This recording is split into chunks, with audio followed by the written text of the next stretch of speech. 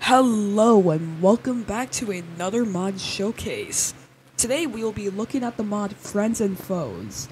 It is currently on 1.18.2 and I am not sure about the status for 1.19. It is for Forge, and even if it is on 1.19, I wouldn't recommend using it on 1.19 yet. Just because Forge 1.19 is still on beta. Alright, so let's get into the mod, shall we? So, Friends and Foes is a mod that adds multiple mobs that were never added into the game because they were outvoted by another mob. So, mob vote 2017 or mob vote 2020 or mob vote 2021. So yeah, we have quite a few mobs to look at. This mod is kind of similar to the mod we looked at a while ago, outvoted, where it added all the mobs from the Mob Vote 2017 that didn't get added and got beat by the Phantom. But this one kind of adds like a plethora of them. And we'll start off with probably the most beloved one. The one that everyone wishes won the 2021 mob vote. The Copper Golem. This little fellow right here is just adorable. I really just love how he looks. And I love how like the lightning rod on top of him just like kind of wobbles up and down sometimes. I don't know, it's really cute. And if you want to know how to spawn it, then these are what you're gonna need: a block of copper, a carved pumpkin, and a lightning rod right on top of it. And boom, you have yourself a Copper Golem. But something about it is that if you were to spawn it with a different type of copper, it's gonna look more like that type of copper. But these guys are fine, but not this one. He's kind of frozen. I think, yeah, you can fix it.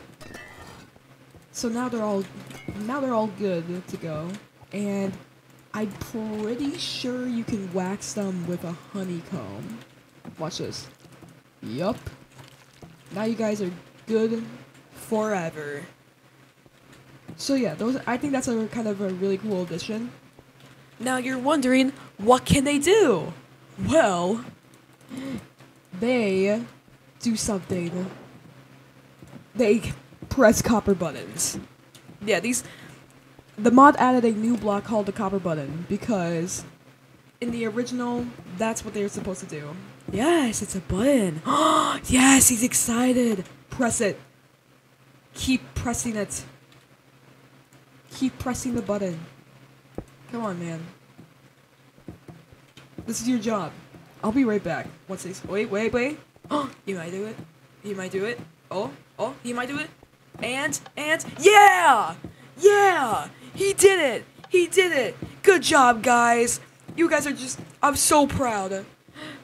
Anyways, alright, we're done with the Copper Golem. That's really all the Copper Golem really has. And of course, with the copper button, it does oxidize over time. So, yeah. Alright, next up we have the Mauler. So, this is like this is from the Mob Vote 2017, and once you see it, you'll know what it is. Yep, it's this guy.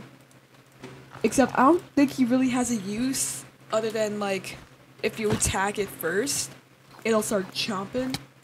Oh my god. Okay. Yeah, I tried to like, I don't know, drop food for it or whatever, but it wouldn't do anything. I think it's just a neutral mob. It might have more use in the future, but I don't know. So yeah, that's really all it is for the Mauler. Now, anyways, we have the Iceologer and the Illusioner. Now, the Illusioner is actually in the game, but it doesn't have a spawn egg, and it can't actually naturally spawn in the world. The only way to do it is a /summon Illusioner. But not only did they give it a redesign, but they also gave it a spawn egg, and I'm pretty sure it can spawn naturally in the world now. And this is him. Now I'm gonna gear myself up because this guy is kind of hard. So let's go. Oh, he's spawning multiple of them. And yeah, he's not really that hard to beat. Wait, I'll do one more. Oh no. Okay. Is this you? Nope. Is this one you? Yes, that was you. That was you. Yeah! Loser. Alright. Anyways, that is the Illusioner.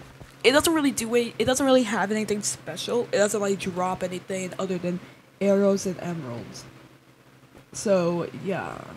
The next one is the Iceologer, which was part of the mob vote 2020, but got outvoted by the glow squid. It was the second most popular one.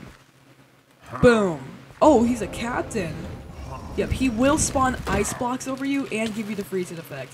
And you do not want to let that thing hit you, because it will do a lot of damage.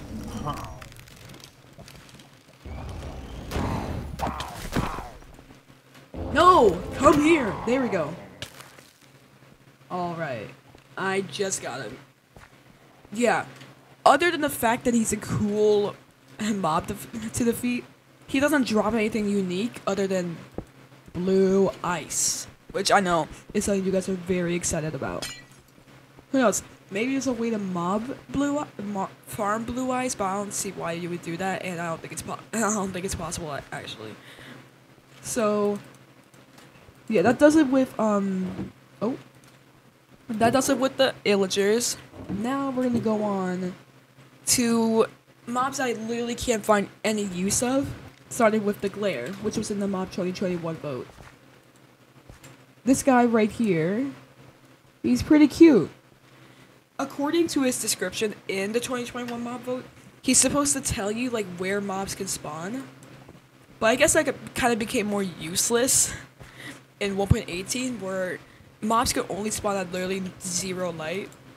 So yeah, he doesn't really have a use other than being really cute.